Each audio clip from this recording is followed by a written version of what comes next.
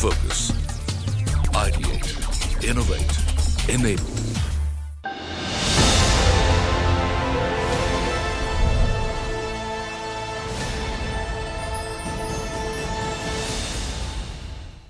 Hello and welcome to the Thought League, where thought leaders share actionable ideas for bringing about a change. Now today, we are going to discuss the relevance and the rising role of the global institutional investors in creating valuable companies which are sustainable and ethical. Joining me today are Amar Gill from Blackrock and Cyril Mangal Das, Cyril Shroff. Thank you so much, gentlemen, for joining us on CNBC TV 18. Now, my first question to Blackrock then, Amar, of course, the robustness of any financial market really depends on the checks and balances that various entities bring about. What has been the role of institutional investors like yourself in creating this, and how has it evolved globally? Well, checks and balances, there are lots of players and stakeholders that have a role to play. Regulators obviously being one. Shareholders and investors in terms of stewardship responsibility and the fiduciary responsibility that asset managers have for the end investor. And I would say that one of the big mega trends is the shift of global asset allocation towards emerging markets, the increasing exposure that international investors have to emerging markets, which leads to greater stewardship and responsibility in managing those assets. You might have a small asset manager that has 0.1% or 0.2% in a company. And when the company does something that isn't quite right, that is value destroying, then for that asset manager, if it's an active asset manager, do you pursue this in terms of engagement with the company and voting in AGM or EGMs? Or do you just cut and run? Now, if you're an active asset manager with a small holding, and you're not going to be able to swing the vote in any significant way, then in the past, most of these active asset managers would have just sold their shares and ignored any engagement with the company. Now, things have changed. Over the last 10 years, I would say, asset allocation of global investors into emerging markets have continued to build up. And when you have more than 0.1, 0.2%, when you have 1%, 2%, 3% or higher, then when a company does something that is value destroying, you can't just cut and run. Even if you're an active manager or if you're an index investor like BlackRock with a very long-term horizon, you're holding your shares for the long term. And even active managers, if they've got more than 1 or 2%, they can't just sell the shares in the market when there's a negative corporate development. And then stewardship, which involves engagement with the company, and then voting on policy matters at the AGMs and EGMs becomes much, much more important. That's right, Amar, and a lot has changed over the years. Now the institutional investors definitely cannot be ignored. But Cyril Shroff, this particular concept is still nascent in India compared to the other developed countries. Where have we reached, and what is the trend that is evolving here in India? So we've moved forward quite a bit. So going back a little bit in history, institutional investors were always important, even going back to the days when the LIC, UTI, GIC were the sort of primary force. And there was a lot of influence by the Ministry of Finance. I mean, I'm talking of the late 80s and early 90s. But fast forward now to 2020, the institutional investors as a class, I think, are one of the most influential now. And a lot has changed because now the context is that one is that you have a lot of global institutions. Secondly, the variety of institutional investors now includes mutual funds, pension funds, and you also have the rise of index funds like BlackRock and State Street and Vanguard. So, and on the corporate side also, corporates want to get into the index because it gives them certain benefits and it gives them a certain prestige and a valuation bump. So, whilst on the one hand, the rise of these varieties and the heft of institutional investors, but also corporates wanting to be in that club. Additionally, what's happened is that institutional investors are now not merely purveyors of capital, but they have also carry a fiduciary responsibility. Like, for example, Amar's firm, they carry a fiduciary responsibility to thousands and millions of investors to actively engage with their companies. And there is also a big difference in the West and in India. In the West, it's more a owner-manager conversation.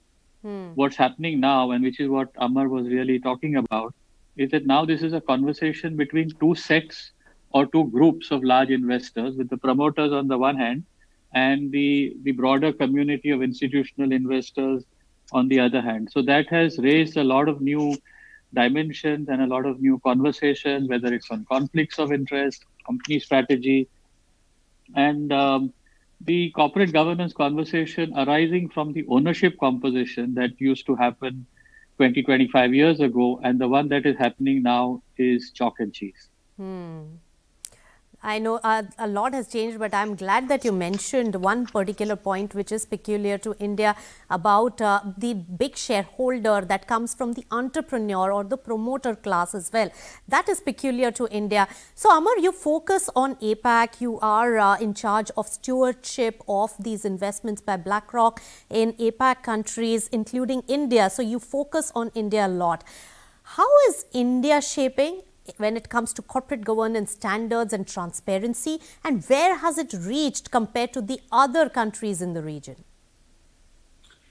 Well, one thing I would set out at the outset is that the concept of promoter is used a lot in India, but the idea that there is a controlling shareholder which is dominant in the market is not really unique to India. We see the same in China.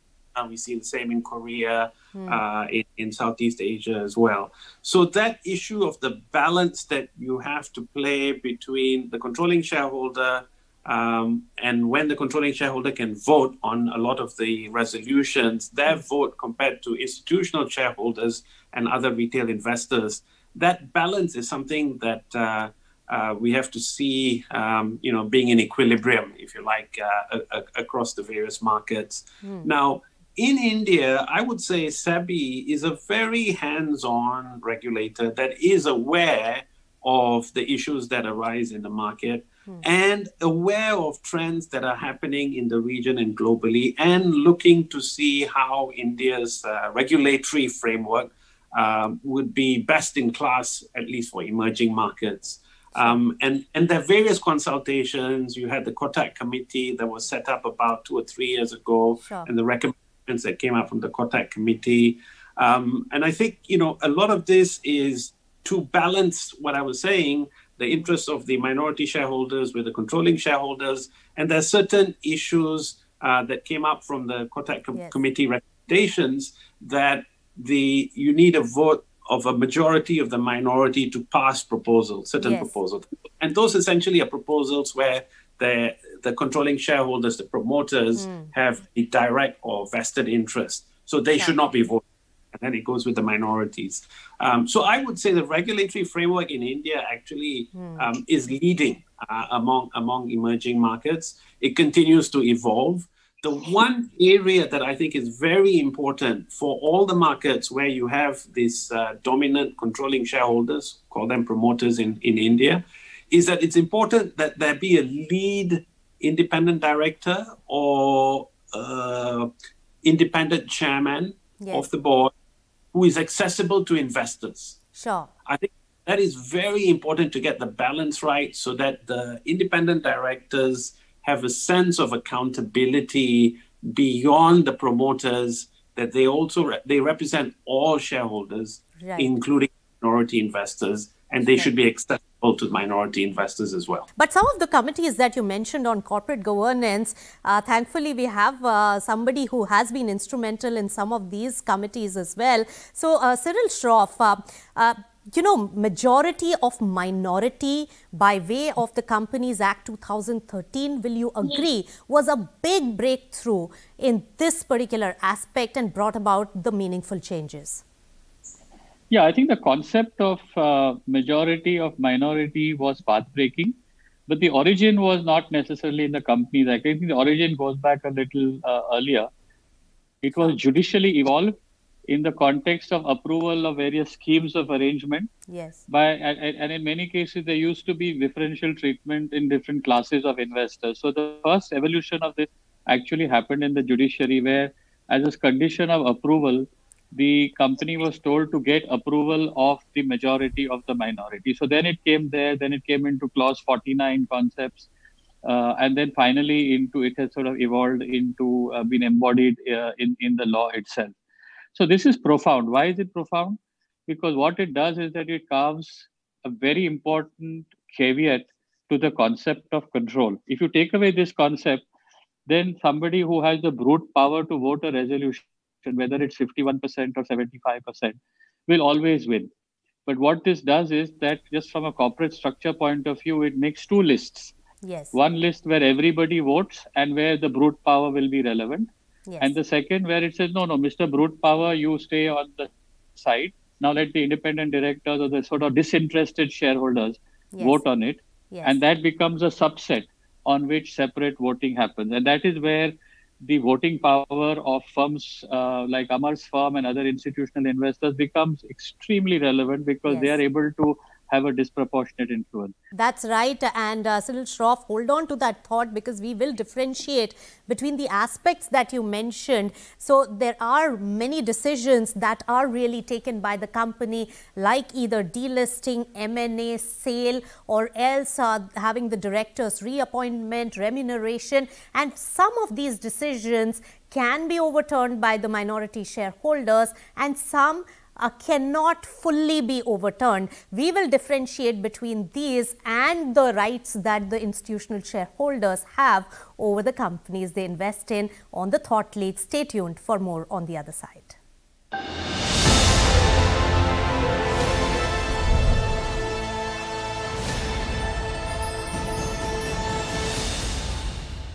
Welcome back. You're watching the Thought League, and we are discussing the growing relevance and importance of the institutional investors across the globe. And we are chatting with Amar, Gill, as well as Cyril, Shroff. So, gentlemen, we were talking about the clarion call in the intelligentsia, which is impacting the way the companies have been behaving, and how the change of behavior is really taking place by the global thought leaders, really bringing about the real tenets and the new paradigm for corporate governance. So, Amar, talking about even the CEO of Blackrock's annual letter, some emphatic statements made there as well. Yes, Larry Fink, our chairman CEO, has been writing letters to CEOs for about the last 5 years, targeting the CEOs that are the investee companies in BlackRock portfolios. And the point of his letter, and he does an annual letter that comes out usually in January each year, the point of his letter for the last 3 years or so has been to emphasize that companies need to have a purpose, a why, for their existence. What is the social need that the company is serving?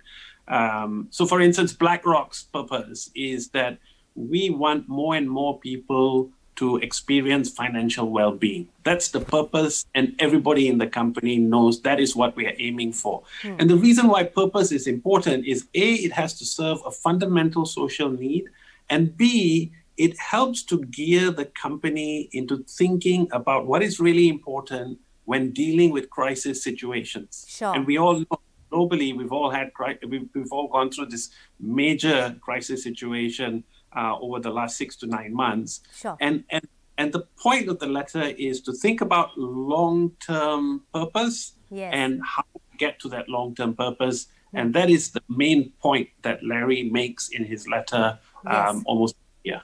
So value creation and but keeping in mind sustainability aspect, that is what is coming out, especially at these times also, Amar.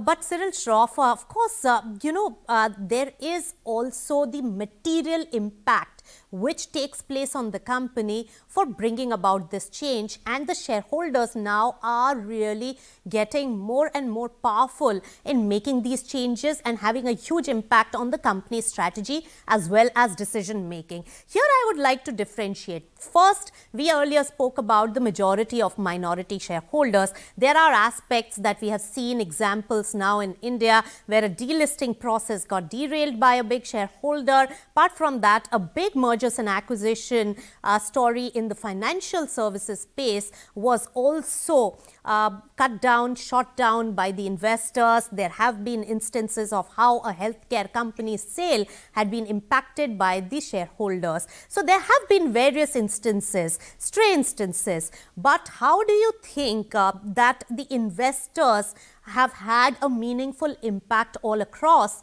and how do you see this trend developing? No, it goes back to the first point that I made, that with the rise of the role and the heft of institutional investors, they are going to have a meaningful influence. And they are not just bystanders on the side. And the old theory of if investors don't like what the managements and promoters are doing, then the only recourse that they had was to exit. That no longer holds good now. Financial investors like Blackrock are disproportionately now influencing global conversations, whether it's the annual letter that Larry Fink writes or the participation in a lot of global governance institutions. I think it's fair to say that what these type of institutions think today, the regulators in markets like India think tomorrow, Yes. and the emerging markets actually start practicing day after tomorrow. Sure. So, for example, even these ideas of a woman director and diversity and purpose, these started in these global conversations. Now Yes. they become part of the law over here. That's right, and India is adapting and adopting some of these very fast. But I would like to differentiate and not delve much deeper. But there are certain decisions of the companies where there has also been big clamor in the investor community that is to do with remuneration of some of the management, key management positions, as well as also reappointment of directors where it's not majority of minority. So there the shareholders may not have a full say as well. But Amar, there is a differentiation that we need to strike.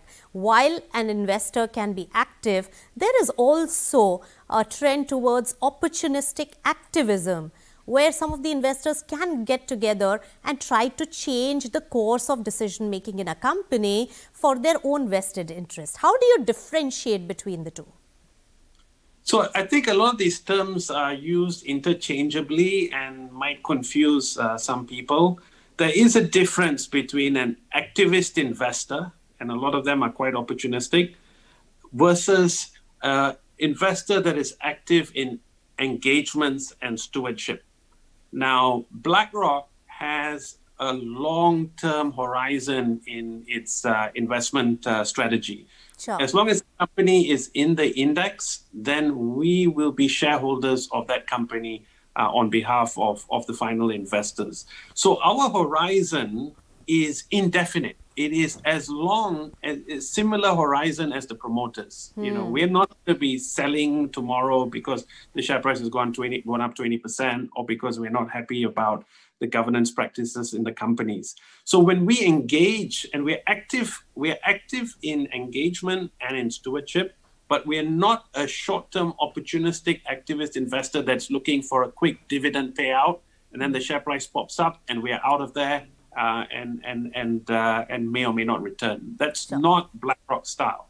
Now, the long-term thinking that we try and introduce in our engagement discussions with board members involves governance practices, involves thinking for companies to share with us their policies on remuneration, for instance, their policies on related party transaction, their policies on succession, and on compensation, for instance. We try to see how these policies would incentivize and motivate management to be thinking about the long term, not just about this year's year-end profit. Sure. That's the kind of discussions that we have with management and board members. Yes, so creating an ecosystem and change of mindset over time is what we are talking about. Amar, Gill. And Cyril, Shroff, of course, we have covered a lot of ground. But what else needs to be done? And do you not agree that enforcement of it is also very critical? Where are we on that particular front? So I just want to build on what sort of Amar is saying in terms of the long-term engagement and a sort of active engagement, which is very different from activism. So I think we need to, in terms of what needs to be done, I think we need to give more power to this. Yes. And in terms of, enabling this from market structures. For example, there could be important long-term issues, and there are issues about, how much can a company's management really engage with institutional investors, because the insider trading rules come in and you have UPSI sort of, boundaries to meet with. So which is really about, we need to examine whether these companies can give feedback to the investors and vice versa, and actually move into a feed-forward environment where actually you can have conversations about getting inputs from these long-term institutional investors, so you can think of the future as a partnership rather than in terms of just looking at it from a check and balance perspective. And this is what is needed sort of going forward as well. And these are what I would call market-related improvements in the governance framework. Yes. Too much of India's governance framework has been driven by regulation and by just black letter law. Yes. I think we need to get over that now and move to a more market-based governance framework. Very quickly, in one word, what is the future trend for this? What are the investors most keen about going forward? Cyril, Shroff. I think ESG and in particular climate change, I think that's the big topic. Because I think there's a recognition of the principle that climate risk is investing risk. This is Larry Fink's letter of 2020. Yes. And it is a profound issue, as we are seeing what's happening around us as well. Yes. I think that is probably the biggest long-term trend. Okay, just to add to what Cyril was just mentioning, I think it's very important that the disclosures that companies are making on environmental impacts and sustainability should be material to their business and comparable with other companies in other jurisdictions, other markets. And that is one reason why Blackrock has been making a big push for companies globally to report aligned to TCFD and SASB, which gives, if you like, the gold plate of sustainability reporting globally. All right, so sustainability is the key. Thank you so much, Amar, Gill, as well as Cyril, Shroff, for joining us on this riveting conversation. Thanks so much for your time. And the message is very clear. The shareholder activism is on a rise in India as well. And the Indian corporates also adapt to the evolving ways of stakeholder governance now. Now, the world is moving towards digital, transparent, as well as sustainable business models. And the challenge for the companies is to either reinvent or perish as the role of institutional investors gets more prominent. With that, it's a wrap on the Thought League. Thanks so much for tuning in.